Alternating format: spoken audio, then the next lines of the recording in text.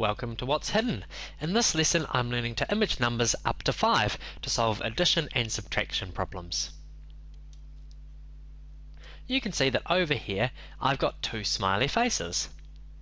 Now under this rectangle there are some more smiley faces, so that in total I've got 4 smiley faces. So 2 plus what amount equals 4.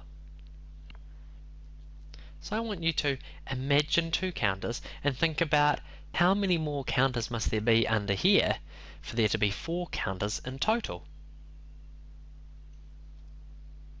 Well, hopefully you've got an answer, so let's move this rectangle and find out if you are right.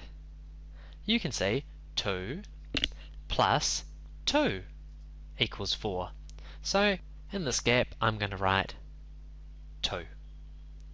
Let's try another question. You can see over here I've got 3 counters, and under this rectangle there are some more counters.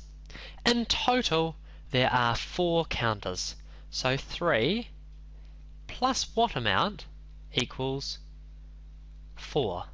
So I'm trying to work out how many counters are there under that rectangle. So imagine those 3 counters and think to yourself, how many more counters would I need to add to have 4 counters? Well, let's move the rectangle and see if you were right. And you can see under my rectangle there is 1 more smiley face. So 3 plus 1 equals 4. Let's try one more question. So over here I've got 1 counter,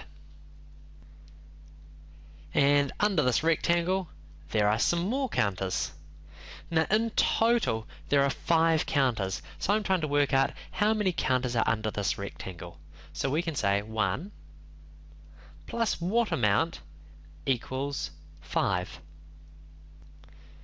So to start with, imagine that 1 counter, and then think to yourself, how many more counters am I going to have to add to get up to 5 counters?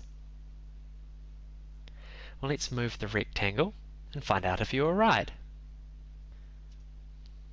And you can see that under here I've got 4 more smiley faces. So 1 plus 4 equals 5. I hope you found this lesson helpful. For more help, check out teachertools.co.nz.